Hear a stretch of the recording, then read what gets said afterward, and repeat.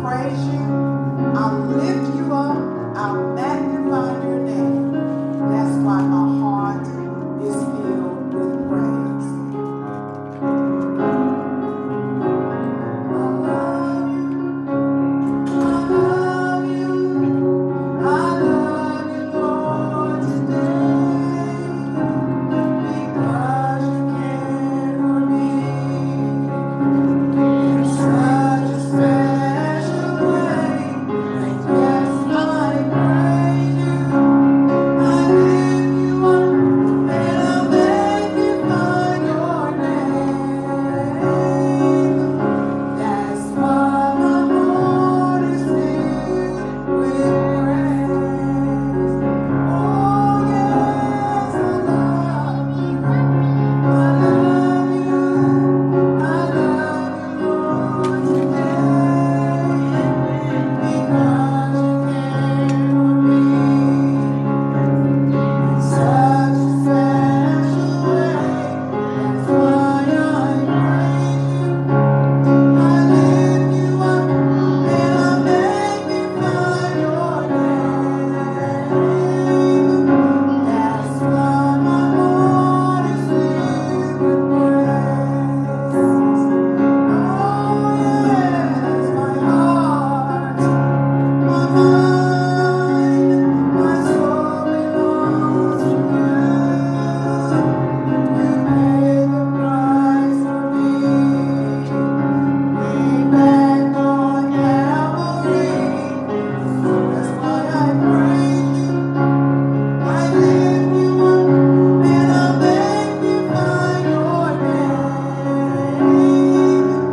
That's why my heart is filled with praise.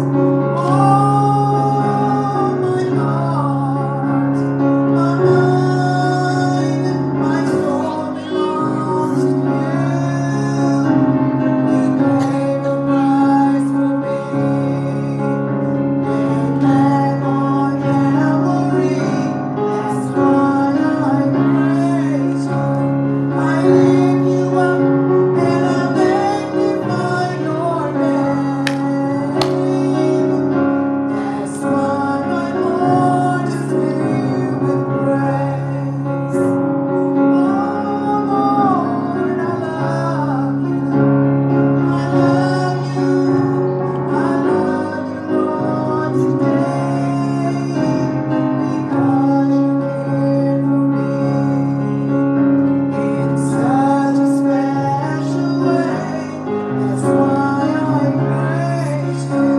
I lift you up and I magnify your name. That's why my heart is filled with praise. That's why my heart is filled with praise. Father God in heaven, it's in the name of Jesus Christ we come.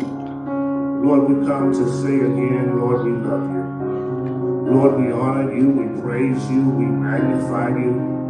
God, we honor you for just being good and being God. Lord, we thank you, Father God, for who you are, for what you do. God, we thank you, Lord, for just wrapping your arms around us and keeping us in your will and your way. God, we thank you, Father God, for just keeping us in our right mind. We thank you, Lord, for the activity of our limbs. We thank you, Lord, for saving our souls and blessing us to be whole.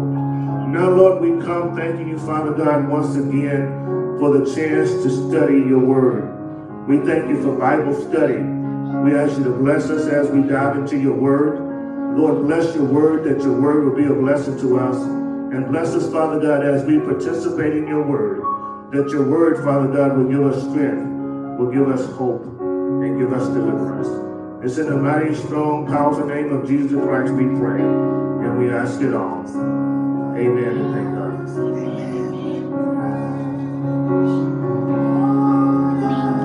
I love you. I love you. I love you, Lord, today. Because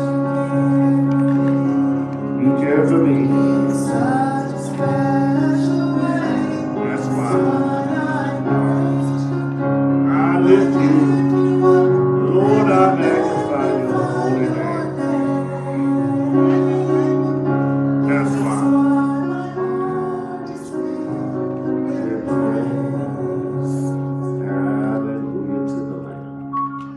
come to worship God one more again. If you don't have a book, you care for a handout. I do have a handout.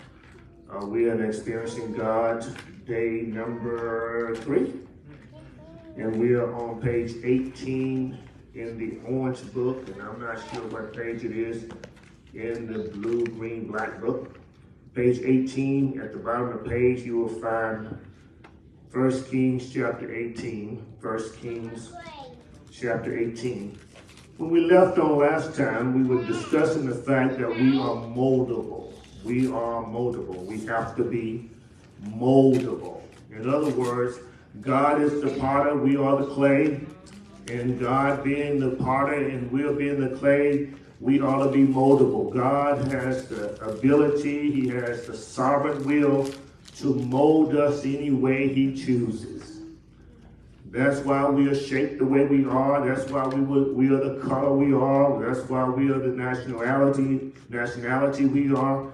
Because God has the privilege of doing whatever God wants to do with his clay. We are clay. We are dust of the ground. God has shaped us just the way he wants us to be. So be proud of what God has done in your life and what he's doing to you. So, and then we understand that we are God's servants. And as we are God's servants, we serve God the way God would have us to serve him. Yes? If you look on the left side of your page, to be God's servant, you must be moldable and you must remain in the hands of God. You must remain in the hand of the master. You must remain in the hands of the potter. You are his clay. He has the right to do what he wants to do with his clay. He is the sovereign God. He is able to do whatever he wants to do with his clay. Aren't you glad you're God's clay? Yes. Aren't you glad that God has shaped you just like, and I'm not just talking about the shape you're in, whether you're a size 2 or size 0. I'm not talking about that shape. I'm talking about the shape that God has put you in your spiritual man and spiritual woman. God has shaped you just the way he wants you to be. Amen. It is up to you to increase your faith in him. So Paul says in Romans that faith comes by hearing and hearing by the word of God. What that means is the more you hear the word, the more your faith grows. The more you dive into the word, the more your faith increases. The more you trust God, the more God is able to develop you as God has already put you together. That's an awesome thing, isn't it? I'm so glad that God has molded us. I'm so glad that God has shaped us. He has put us together. And it becomes our responsibility to stay in God's hands. What do I mean when I say stay in God's hands? What is that? What is that? What am I talking about? You got to stay in the hands of the potter. What am I talking about? Stay in the potter's hands. Yes? No? Maybe so. What am I talking about? Stay in the potter's hands. Stay in the potter's hands. Keep your focus on God. You can't just leave God out of things that you're doing. You have to always include God. Can you use the mic? The one that's sitting next to you. You have to always include God in your plans. You don't leave God out. Okay. God has the right to change our plans, and God has the right to make our plans. One guy says ego means edging God out. Ego, E-G-O, means that you are edging God out. I mean, you got your own life going, you're doing what you want to do with your own life, and you just push God aside. But when we stay in the master's hand, stay in God's hand, guess what? God is able to continue to mold us. And God can do more with us than we can do with ourselves. Isn't that something? Okay, today we are looking at 1 Kings chapter 18. 1 Kings chapter 18, and Sister Whitlock is going to come and she's going to take several verses here and she's going to read 1 Kings. When you read scripture, will you please stand? You can read the commentary sitting, but if you read scripture, please stand so we can know that we are honoring God. Amen. 1 Kings chapter 18, she's going to give us the verses that she's going to read. 1 Kings chapter 18, verses 1 and 2. It 15 through 39. And it came to pass after many days that the word of the Lord came to Elijah in the 3rd year, saying, Go present yourself to Ahab, and I will send rain on the earth. So Elijah went to present himself to Ahab, and there was a severe famine in Samaria.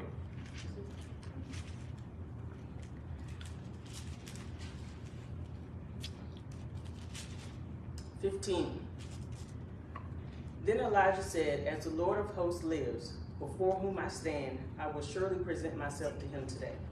So Obadiah went to meet Ahab and told him, and Ahab went to meet Elijah.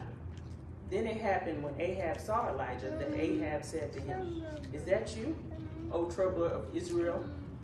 And he answered, I have not troubled Israel, but you and your father's house have, and that you have forsaken the commandments of the Lord and have followed the Baals.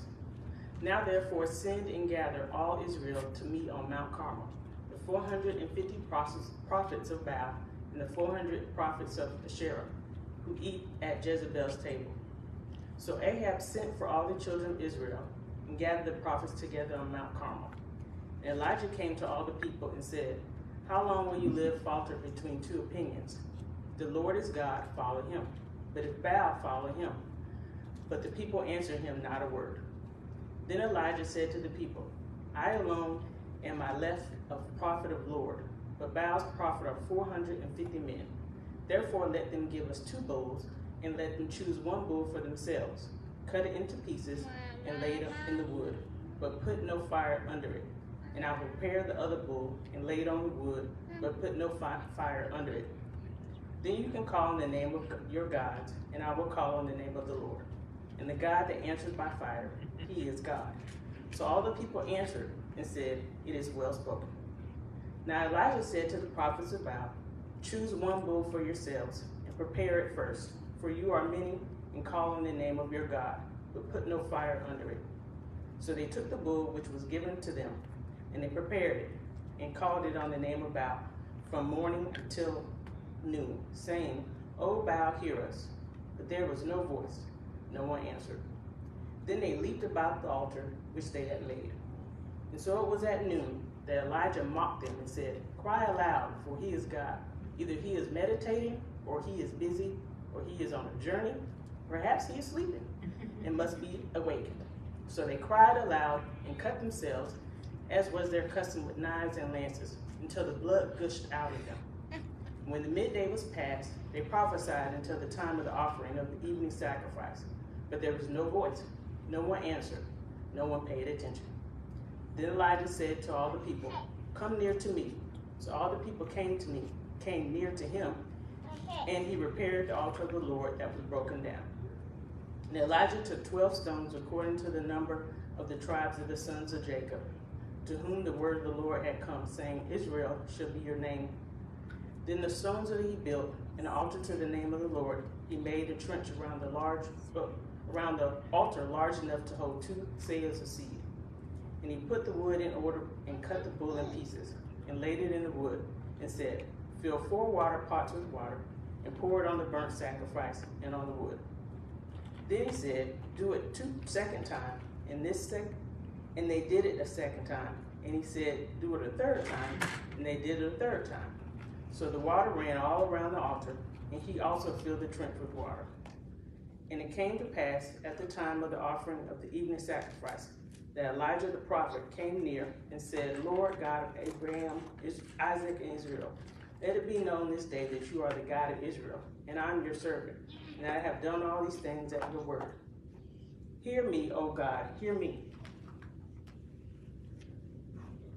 Hear me, O Lord, hear me, that these people may know that you are the Lord of God, and that you have turned your hearts back to you again. Then the fire of the Lord fell and consumed the burnt sacrifice, and the wood and the stones and the dust, and they lifted up the water that was in the trench. Now when all the people saw it, they fell on their faces, and they said, The Lord, he is God. The Lord, he is God. Amen. Amen. This is one of my favorite passages of scripture, especially in the Old Testament, because you find Elijah, and one of the first questions is how many people.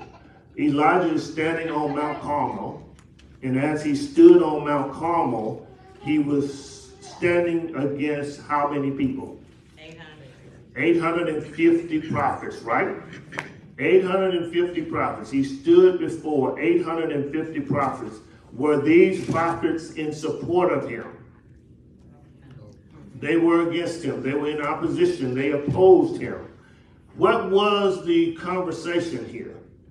What were they to prove? Whose God was real. Which God is the real and the true living God, right? So here it is. You have 850, not just lay people, 850 prophets. You got the prophets of Baal, then you got the prophets of Jezebel. I say you got the prophets of Baal, and you got the prophets of Jezebel. Ahab was the king, and he was married to a woman called Jezebel. Now I know, and you know, that you're not going to name your children Jezebel. Sister Welcome, why you didn't name your daughter Jezebel? Are you kidding? No. Why not? And curse her like that? And curse her like, what's wrong with Jezebel? Y'all do know there are some people named Jezebel, right? Why didn't you name your children Jezebel? It has a nice ring to the name. What it connotates, why you wouldn't. Okay, so what does it connotate? That you bad. That she She bad? was just, Slutty. yeah. She was slutty? She used her body to entice and hypnotize. And Worldly. We talking about the same person? Jezebel, yes. Jezebel, the wife of the king? Evil. Evil, that's one good word for Jezebel. So Jezebel was a problem for her husband. What it suggests to the 21st century women is that you can cause a problem for your husband. If you carry yourself the wrong way, you can cause a problem for your husband. Somebody said, I wish she was here tonight. You can cause a problem for your husband. And check this out, men. You can cause a problem for your wife. Right. You can cause a problem for your significant other. How you carry yourself, how you speak, what God you've chosen to follow can be problematic.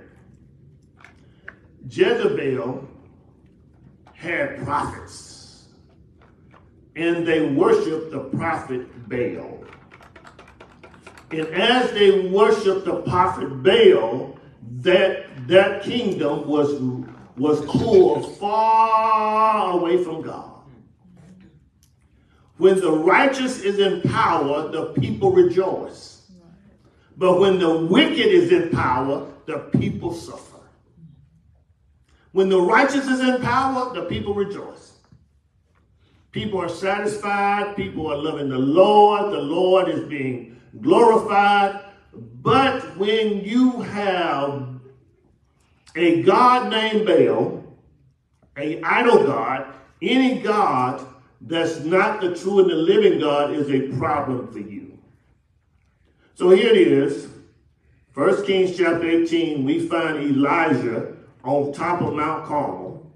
And as they're there, you have the prophets of the grove, is what it says in the King James, the prophet of the groves and the prophet of Baal, which are the prophets of Jezebel and the prophets of Baal. Elijah gives them an opportunity. The contest is to prove who is the true and the living God. The prophets of the grove, the prophets of Baal, the prophets of Jezebel go first. They called on Baal from morning to noon. They called on Baal from morning to noon. Did Baal answer? Why Baal didn't answer? He wasn't God. He wasn't the true and the living God. They called on him from morning to noon, and as they called on him from morning to noon, Elijah began to taunt them. You know, I grew up in an era where football was football, basketball was basketball, baseball was baseball, and you could say what you wanted. You get on your opponent's nerve. Yeah. Now they throw flags and give you texts for saying something to your opponent. Isn't that something? I remember playing baseball, and I would be yelling from right field, oh, he couldn't hit the side of the ball. Throw it right down the field. Come on, boy, get him up, put him out, man. Throw it hard, put it down the pipe, and when you put it down the pipe, he couldn't hit it. Come on, man. As I spit my sunflower seeds out in our field. We could talk that trash. You can't talk trash now. You could dump on somebody and stand over them. You do it now, you get a text. You could hear that person before they get to the end zone and say, you can't get in the end zone on me. You can't do that now. You could dance in the end zone. You can't do that now. What I'm saying to you, Elijah was on Mount Carmel, and as he was on Mount Carmel, he was calling them out. He said, what's one of the things he says, Sister Whitlock? You know he's a God. Why don't you call him a little louder? Maybe your God is meditating. Now let me ask you a question. If your God is in meditation, is he really a God? How many of you think God meditates? How many of you think God has to wonder about what to do next? Elijah begins to taunt them and say to them, go and call on your God a little louder. Go and call on your God a little longer. He gets so taunting in this thing, he says, maybe your God is gone on a long journey. Call him louder so he can hear you. The God we serve, he is omniscient. He knows everything. He sees everything. Matter of fact, he sees everything before it even takes place. He's God. Elijah began to say, look, y'all going on. They got so frustrated until they started cutting themselves with stones. That was a symbol of agony. That was a symbol that their God wasn't going to answer. They were disappointed in their God. The God we serve, we can't be disappointed with him because he keeps waking us up. He keeps laying us down. He keeps getting us up. He keeps us in our right mind. They were so disappointed in their God and so angry that they had chosen that God, they started cutting themselves with stone.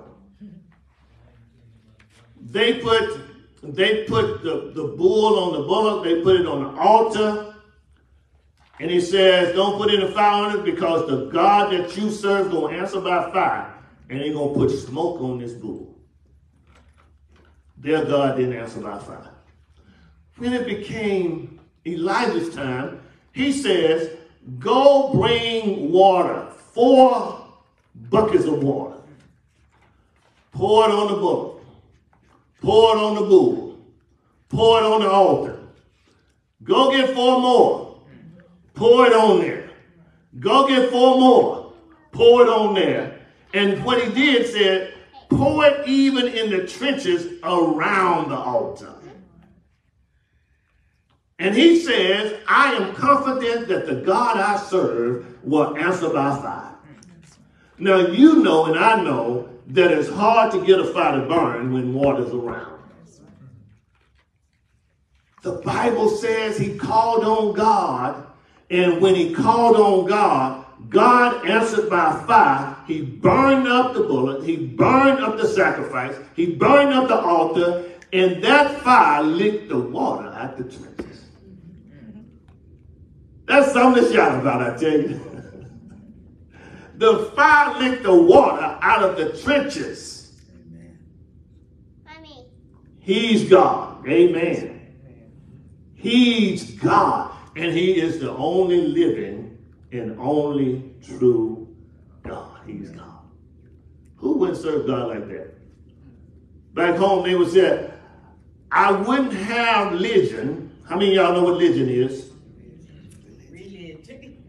I wouldn't have a religion that I couldn't feel sometimes. I wouldn't have a God that couldn't show up in my behalf sometimes. God shows up. Some even say when God shows up, he shows out. But the fact of the matter is God doesn't have to show out because he's God. He already is awesome. He's amazing. He's God. Yes? Yes. He's God. So let's look at the questions. Elijah was God's servant. How many false prophets did he face on Mount Carmel? 850, right? 850. He faced 850 prophets on Mount Carmel. B. What test did Elijah purpose to prove whose God was the true God? That he would answer by fire, right? The true God would answer by fire. Let me tell you, they were dumb to let Elijah pull them into this thing. They should have known that their God was not the true and the living God. The reason why, have you wondered, and you may not have read previously to this, have you wondered why they call Elijah one who troubled Israel? The reason why they call Elijah the one who troubled Israel, because Elijah had gone to Ahab and he said to Ahab, it's not going to rain, it's going to be a drought, it's not going to rain until I say so.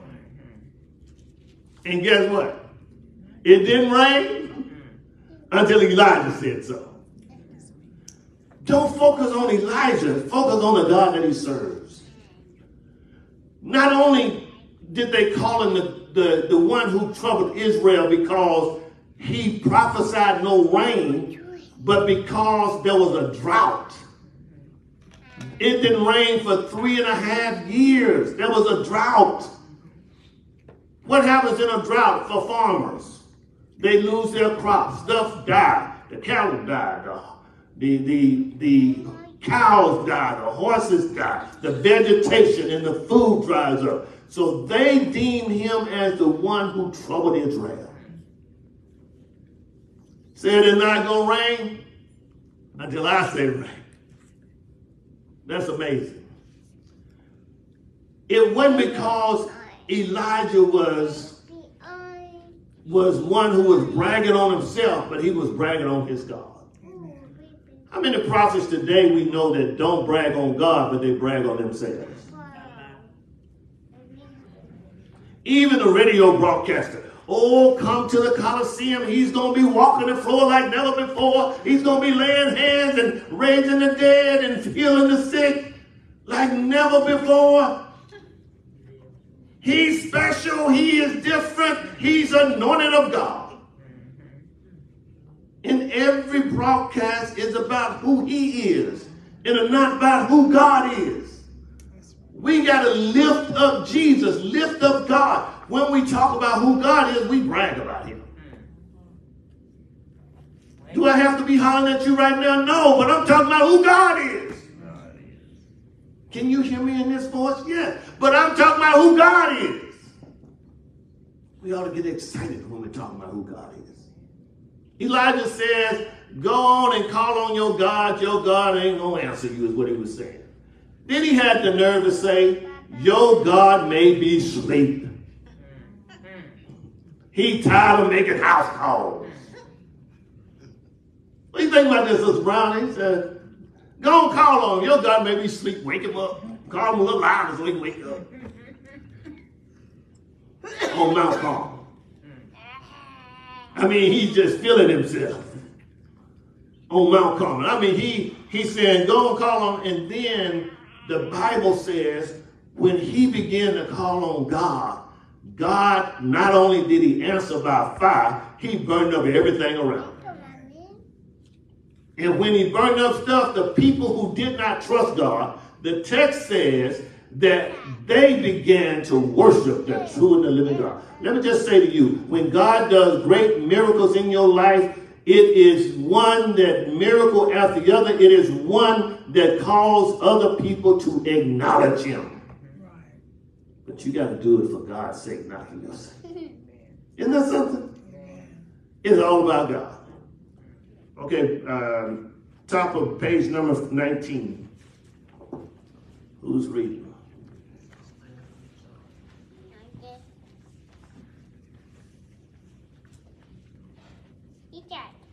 Elijah was outnumbered 850 to 1. If God had not displayed his power by coming in fire and assuming the sacrifice and altar, and Elijah was proposed, Elijah would have utterly failed. That would have cost him his life. Elijah prepared the altar of the Lord. He had remained where God assigned him and did everything God commanded him. This was God's plan, not his. He went where God guided him, when God told him, and did what God instructed him. Then God accomplished the purpose through him. God wanted the people to recognize the Lord as the true God, as God worked through his prophet, Elijah. This is exactly what happened. Amen. Look at what it says. Now, I'm being outnumbered, and I'm outnumbered not 2 to 1. I'm outnumbered 850 to 1. That was enough to make most of us run. Just to see all those folks show up, and I'm by myself. Later on, you will find out that Elijah got on the run because of Jezebel. And he tried to tell God, God, I'm the only one left that's going to honor you, God. God said to Elijah, let me tell you something. There are over 7,000 men who have not bowed their knees to Baal. Do you feel sometimes you're the only one that's willing to live for the Lord, work for the Lord, sacrifice for the Lord? Let me just share with you. There are many who have not bowed to Baal. There was once a lawyer, a young African-American lawyer, female. She was able to sue one company after the other, and she was greatly successful with her lawsuits. Even in the state of Texas, she won her cases on behalf of employees. So I called her one day, and she said to me, I don't represent employees anymore. What she said, Brother Miles, is that I represent the companies. So the companies were so sick and tired of her representing their employees until they bought her out. She doesn't represent employees anymore. She represents employers. So she could sit at home all day long and do nothing because the employers just wanted to pull her out of the courtroom. Because she was winning against them. Young girl, she was winning against them. And then no employees wanted to go against her in court because she had this long track record of winning for the sake of employees. And then she had this long track record of winning for the sake of employers. Let me tell you, don't sell out. Money is not worth it. Stay with God. And God will show you that he is the true and the living God. And he will do it in such a demonstration as he did for Elijah. Burn up the sacrifice, burn up the wood. And the thing I like about it, he licked the water. The fire licked the water up out of the trenches. Woo, look at God. Who has did Elijah? Did Elijah? I think Brother Taylor has did Elijah. Oh. Did Elijah or God brings down fire from heaven? Did Elijah or God bring down the fire from heaven? God did. What was Elijah doing? Being obedient. Elijah had no ability to perform the miraculous. When God did something, only he could do. all the people knew he was the true God. Yes, sir. God convinced people of his power present through his obedient servant. Amen. So the question is, did God do it or did Elijah do it? Elijah did nothing but be obedient. And Brother Taylor says that God does his miraculous things and shows forth his miraculous presence through those who are obedient. Do you want God to show forth his power, his miracles through you? Amen. Well, you got to be obedient. You got to make the sacrifice. It was a great sacrifice for Elijah to stand against 850 prophets. It was a major sacrifice. But he was being obedient to God. He was working on God's behalf, and he was doing what God said do. Look at C on page number 18. What did he intend to prove through his experience? That God Almighty was the true and the living God. What did Elijah plan to prove? He wanted to prove, on page 18, D, he wanted to prove that God was the true and living God. What did Elijah do to the altar of the Lord? What did Elijah do to the altar of the Lord? The text says that he rebuilt it. He rebuilt it, he built it, and then check this out. He had them to wear it down. E, how did the people respond? They worship God. How did the people respond? They worship God. They bowed down and worshiped God. Which God did they worship? The true God. Did they worship Baal? No more Baal worshiping. The people responded by worshiping the true and the living God. What did God's work do? It convicted the people. What else did it do? What did God's work do? Prove that he was the true God. Prove that he was true God. What else did God's works do? Accomplish his purpose. He accomplished his purpose. And what was his purpose? God wanted to prove to everybody that he's God. The Bible says that God will have no other God before him. Exodus 20 says that he is a jealous God. Somebody said that, well, God ain't got no reason to be jealous. But the Bible says he's a jealous God. And if he's a jealous God, he will not have any other God before him. If you put another God before our God, God gonna deal with you and gonna deal with your God. Isn't that something? Does he deserve to do it? He's God. He does what he wants to do. G, what did Elijah's work do? Elijah, you see, God's work showed and proved that he was God.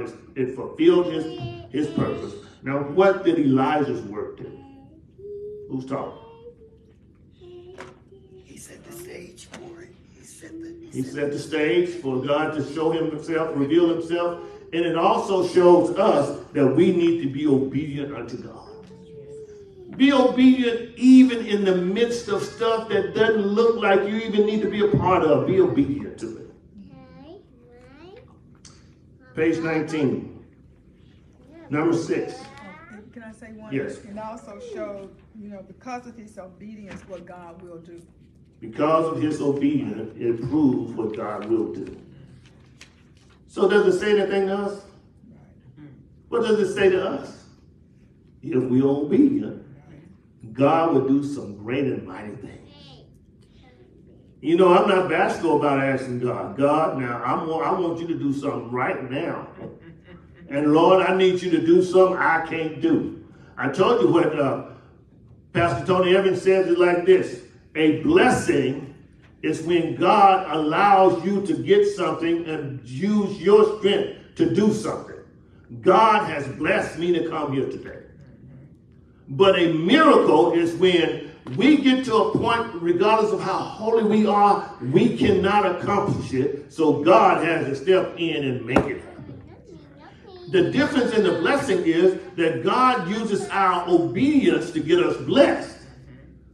But the difference in the blessing and the miracle is God defiles all of his laws and you still are miraculously blessed. Isn't that amazing? God defiles his own law to get you blessed. God says what goes up must come down because of gravity. And if you want to see a human form of it, in Brother Miles' day and Brother Taylor's day, if you want to see a human form of it, Dr. J was just hanging there. Just hang there. He was one of the first ones to start at half court, get about between half court and the key, and just hanging there. Am I right? Now young people, and Brother Whitlock's day, Michael Jordan just hangs in the air. You see the difference? I mean, these guys defile gravity. And check this out. It wasn't even for God's glory. It was for their glory.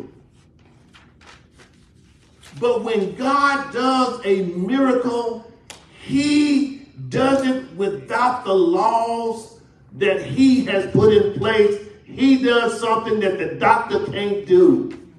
He does something that the judge cannot put in place.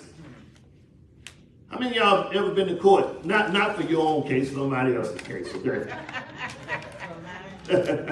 How many of y'all been to court and you know he was gone for 25 years? But all of a sudden, the jury says the glove doesn't fit, so you have to acquit. So we have to get to a point in our lives where we understand that God and God alone can do some miracles.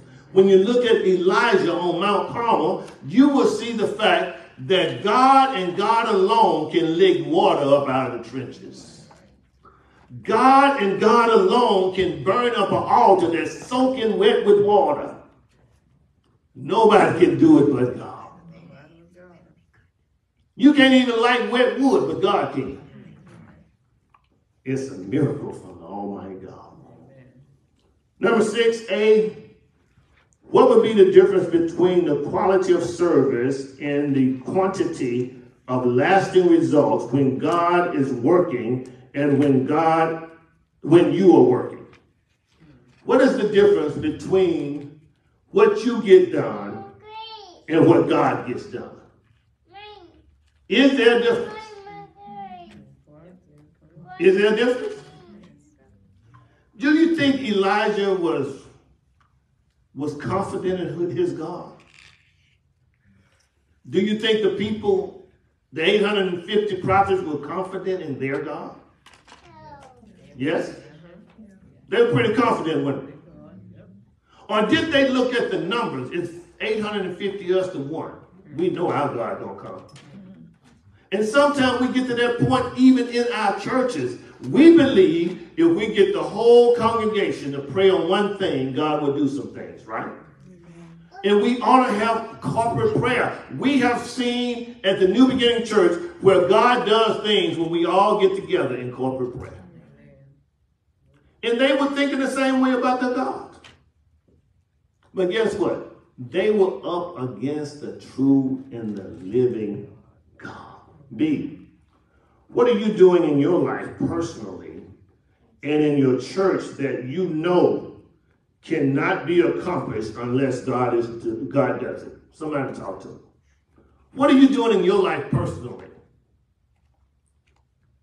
What are you doing in your life and in the church, in the life of your church, that you know that if it's going to be done, if it's going to take place, God's going to do it? Anybody? Who's raising their hand? Who's taking their mask off? Who's talking? Anybody? For myself, with my illness, I know that God brought me through and gave me more strength to continue on. Okay. And I'm still in that faith, but I'm not as bad. So I know God has something greater for me. In our health, the doctor can't do it. In our health, There are some challenges that we just can't get through. And we've taken all the medication, we've done all the exercise, we've gotten all the sleep, we quoted all the scripture, we fasted, we prayed, and there are some things that's going to happen in our lives that only God can do it. That's why we keep calling on Him. You got to keep calling on God. Keep telling Him about it. And I'm a proponent to take it to the Lord and leave it there, but while it's there, Lord, I'm going to remind you that it's sitting there. Anybody else in this house like that? And I'm going to remind God of what He promised. I'm going to remind God of what God has said. Now, God, you said in your word, if I'm obedient unto you, you will do A, B, and C. And now, God, while you're doing A, B, and C, let me put something in there that gives you D. It's the kind of fellowship you ought to have with God. It is called koinonia.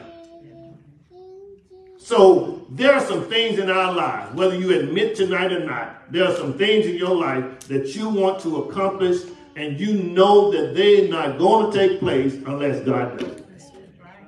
There are some attitudes that we can have even in the local church, and even the person with the attitude knows, God, if this is going to be fixed, you got to fix it. I'll try to fix it. There are some mouths. There are some mouths that you tried to control. And you've already told God, God, if this mouth's going to be closed, you're going to have to close it. Whether it's your mouth or somebody else's mouth. See, what are you doing in your life and in your church that can be done without God's involvement?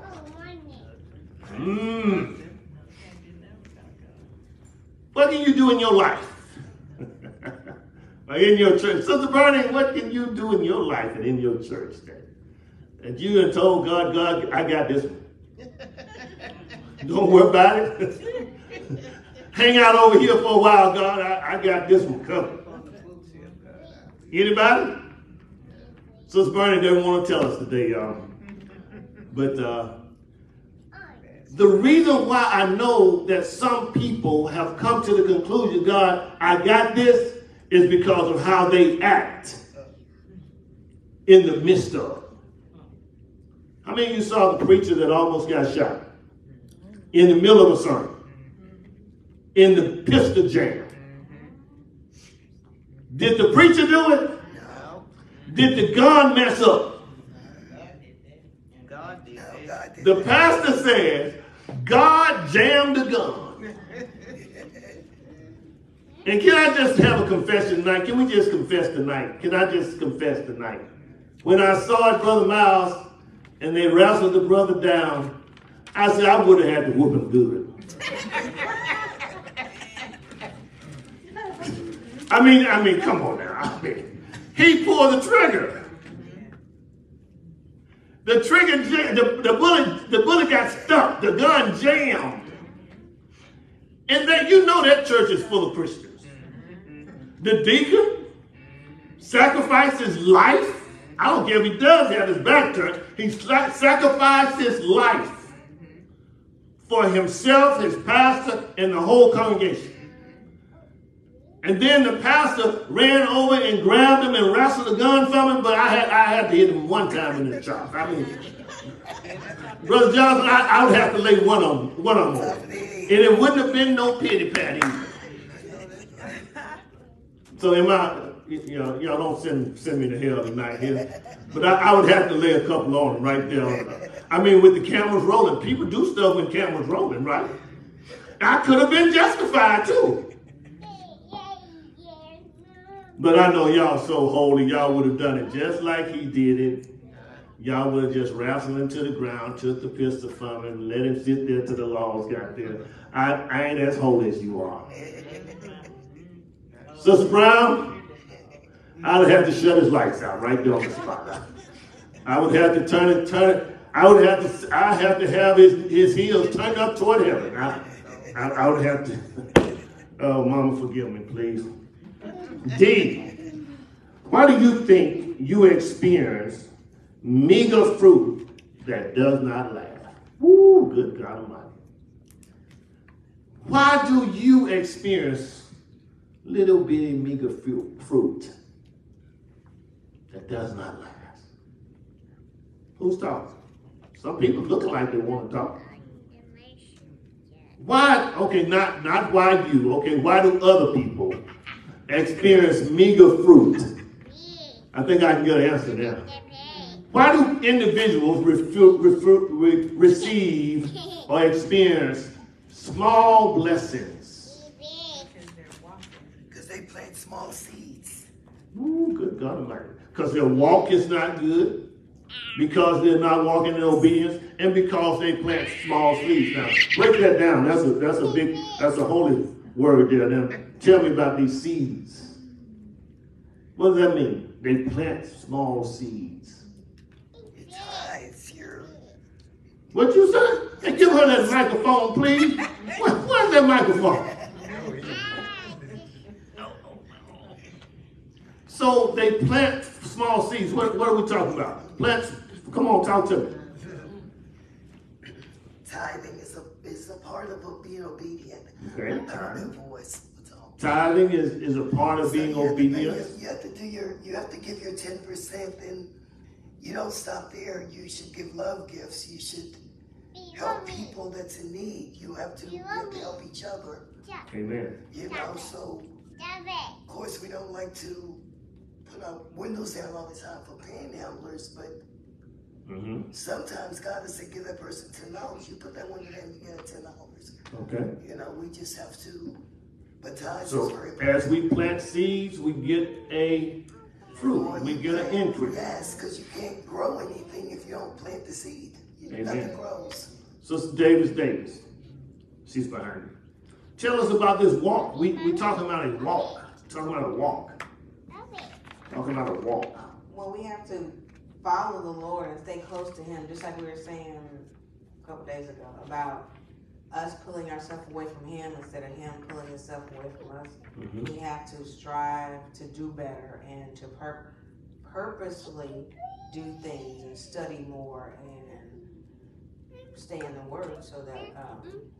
So we have to be intentional about it, right? We have to be intentional. We have to intentionally do some things that keeps us in the will of God. Yeah, we have to be intentional. It just doesn't happen. It just doesn't take place. We got to be intentionally walking with God, intentionally doing things to make sacrifices unto Him. We have to be intentional about it. You have to be intentional. And you have to be intentional about the sacrifices you make unto the Lord.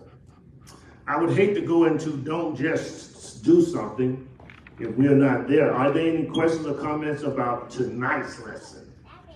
Any questions or comments about what we have covered tonight? Who has don't just do something? Who has that for next week? We're going to do that one next week. And I want to tell you now, don't just do something, stand there. The world says, don't just stand there, do something. Next week, we're going to talk about don't just do something, stand there. So Sister Davis is going to take us all the way to number 8 next week. And so we want to make sure that we are clear. God does miraculous works through obedience. When we talk about obedience, what are we talking about being obedient to, or who are we talking about being obedient to? I know that's terrible English. I ended the question with a preposition. I'm sorry. To whom are we talking about being obedient? God and His Word. God and His Word. Why do we need to be obedient? It keeps us safe. It keeps us safe. What do you mean safe?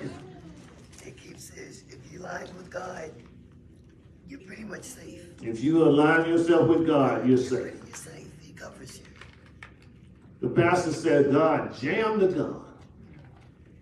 He said he jammed the gun. The guy said the demons told him to kill the pastor. And then he says God told him to kill the pastor. But I know God would have told me to lay a few on him. Well, I just know God would have been talking to me on that one. See, because you all don't know realistically what that looks like. I know realistically what that looks like, what it feels like, and I know what it means to wait on the bullet to be fired. I'm standing at Johnny Mac's store in Indianola, Mississippi, getting ready to pump some gas. Guys jump out the car. One of them put a gun up to my head and said, "I'm going to kill you," in some other words. And he pulled the trigger, and the gun didn't fire. I'm going to tell you, it's a hard thing. I was so mad I had moved to Houston, had been in Houston 10 years, and I went back to church, and that boy was standing up there with his guitar in church. I wanted to lay a few on him right then and there in the church. But he came to me and apologized. I'm going to tell you, God jammed the gun. God did it. And he was singing in a quartet when I went back home. I'm just sitting there waiting on the musical to start on the front row. I'm just sitting there patting my feet to the music. And he walks off the stage and shakes my hand and said, "Man, I'm sorry. I found out it wasn't you." Y'all may not know what it feels like. But it's a terrible situation to be in. You're just waiting on the sound. You can't run, you can't fight, you can't move, because the bullet is faster than you are. But I'm here to tell you tonight, God jammed the bullet. God jammed the gun. God stopped the bullet. And I live today to stand here and tell you the story of what God has done. That would have been the death of an innocent man. Some 10 years later, he's going to tell me, "I found out it wasn't you." I wanted to lay two of them on him right then and there. But God jammed my hand. God held me. And that's what God does. I'm telling you, it was a miracle. Didn't he do it? And God, didn't he do it? Won't he do it? Has he done it? Will you try? He'll do it every time. And let me tell you something. That wasn't a mechanical failure either. That was God. 16, 17 years old, that was God. God did it. So I knew what that pastor was going through right then and there. He was slowly getting back over there to wrestle him down. I would have dove on it. But God has a way of blessing us. And check this out. God knows who to put to the test. And that pastor did something that all of us should grow to be able to do. And say, "I forgive you. I love you. God bless you." That's what Jesus did. He died for you and for me. They killed him. It was the death of an innocent man. He died on Calvary. But he rose from the dead just for you. And if you've never received Jesus as your Savior, this is your moment, and you don't have to be super spiritual. Just believe the story that over 2,000 years ago on a skull hill called Calvary, Jesus died for your sins. He was buried in a borrowed tomb. He rose from the dead. Jesus is our Savior. He is our Lord. He's our protector. And if you have not received him into your life, this is your moment. This is your opportunity. Would you just bow your head with me and invite him into your heart? It only takes one time, and he will actually come in. Say, "Lord Jesus, I believe that you are the Son of God. I believe that you died for my sins. I believe that you rose from the dead. Now come into my life and make me a new person.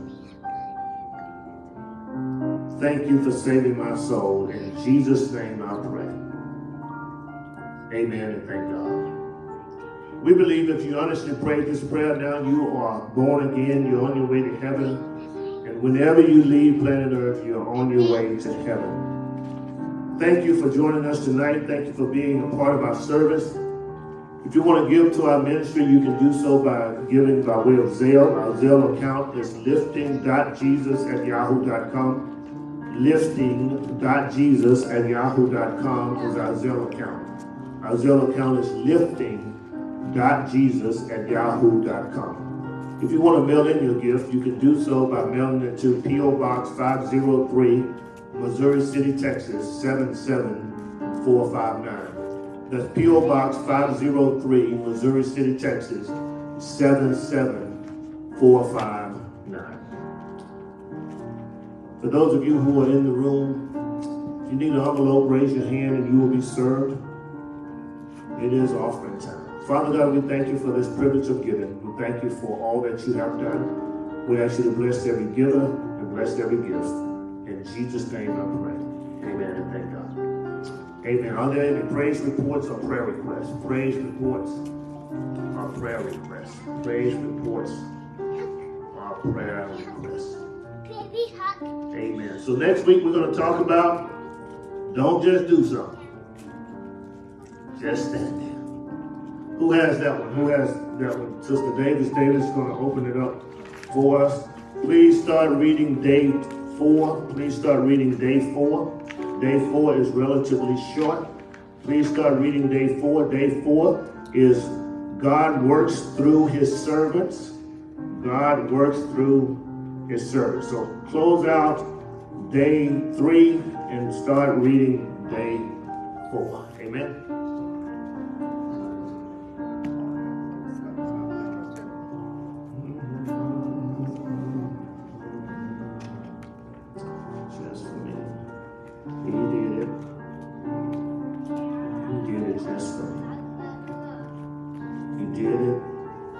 Just for me. Died on the cross. He did it. What is the Zelle again? The Zelle. Just for me. He did it just for me. I want you to pray for our evangelism explosion in Egypt, Texas. Egypt, Texas, our evangelism explosion. I'll be presenting Good News on the Go, sharing the gospel. Good News on the Go is in Egypt, Texas, straight down 59 South, population 42. Population 42. So, and I will be ministering to about 55 people. Population 42. God is going to bless me to minister to about 55 people. And God is such an awesome God. I thought about when we retire, we would move to Egypt, Texas. Move out to Egypt, Texas. I want to see could we move to Egypt, Texas so we can make population 44. So on the 18th of May, I'll be ministering in Egypt, Texas, talking about sharing the gospel. Good news on the go. Amen. Amen. All minds clear? All hearts clear? Let us stand to be dismissed.